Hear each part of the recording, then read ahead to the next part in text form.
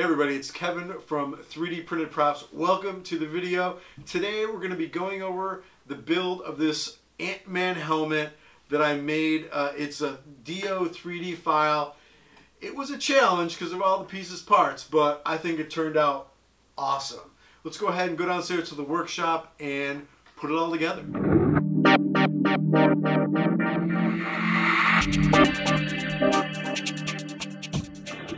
Okay, so here we are working on the Ant-Man helmet.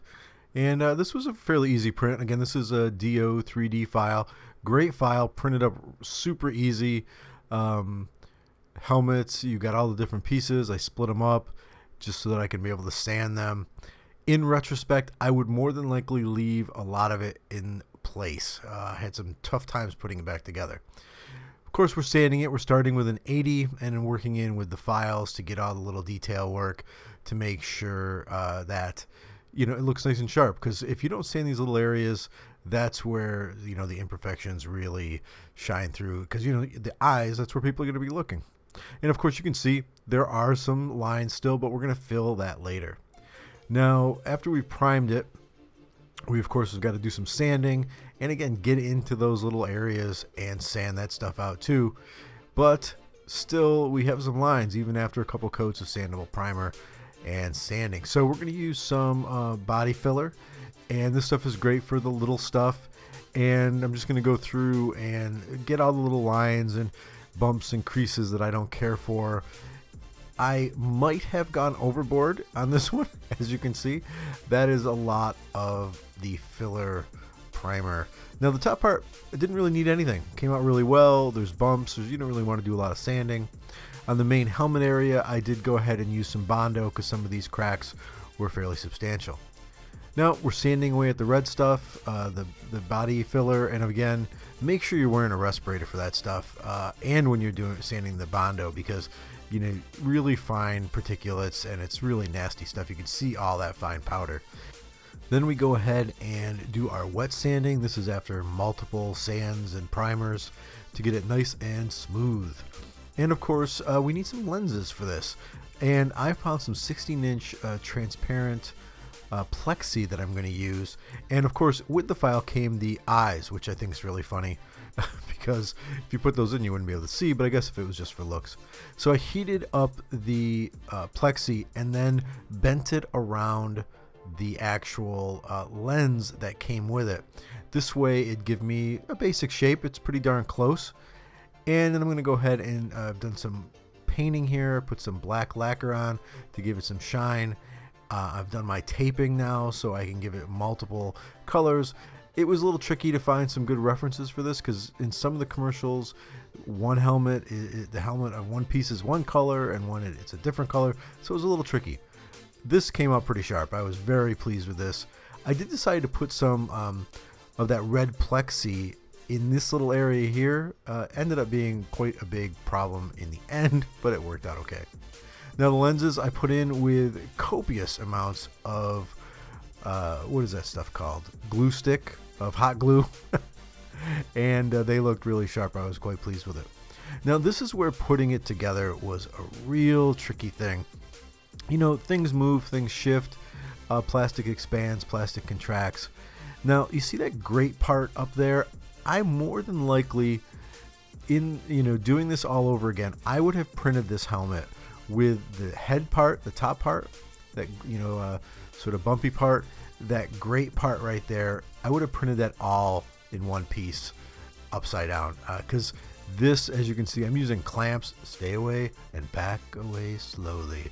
I'm using clamps and all kinds of crazy stuff to get this thing together, but it's working out pretty well.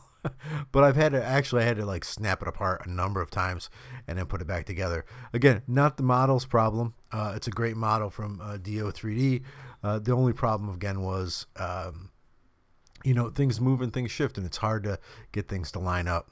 But all in all, ended up happy with the placement of that. Now I'm putting on sort of that mouth cone, and it's a little wonky. And again, this is just because I'm gluing things, so it's time for coffee.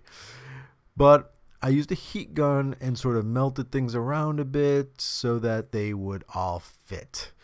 So with a lot of glue and a lot of epoxy and clamps, I was able to get things to fit the way I wanted them, and then go in to print in or to paint in some of these little details. Okay, so that was the build. A little tricky sometimes, a lot of clamps, a lot of different pieces, parts. If I was going to print this again, I'd probably leave that inside shield on the file, and I'd probably maybe even leave the top part. If you want to know how I split this up, take a look at the video, whichever corner it's going to show up on, and I can show you how to split up the files. But really happy with this. The plexi looks great. I'm going to go ahead and turn the lights on. And there we go.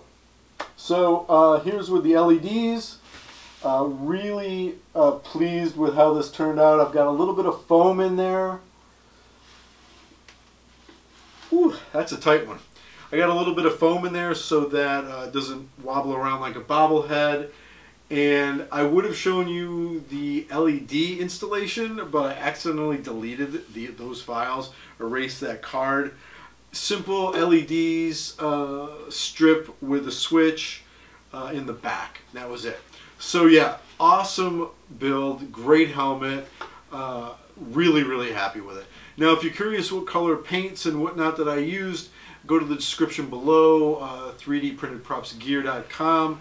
Also, I of course use ZL Tech filament with this. I love that stuff. It's cheap. It never has let me down. There's a coupon code in the description below for you to get 15% off. Also, I use the CR10 to print this and the Anycubic. There's coupon codes below for that as well. And of course, head over to my Patreon page where you can sign up to be a Patreon to get different files I'm working on and other things like that. And I think that's it. Oh, and like and subscribe. That would be fantastic. We are hitting 2,800 subscribers. It's just incredible. So if you could like and subscribe, hit that little bell. It'll tell you exactly when videos are launched. I got a lot of cool things coming up I'm really excited about. But this helmet is totally where's the little on switch? Is totally one of my favorites that I've done. And I cannot wait to see this movie. Alright, I'm going to let you guys go. Thanks a lot for watching. I really appreciate it. Again, remember, like and subscribe if you have a second. And take it easy. Hey everybody, it's Kevin and welcome to 3D Printed Props. Today's video, we're going to be working on this awesome Red Hood helmet. Red Hood helmet? This awesome... Let's just start that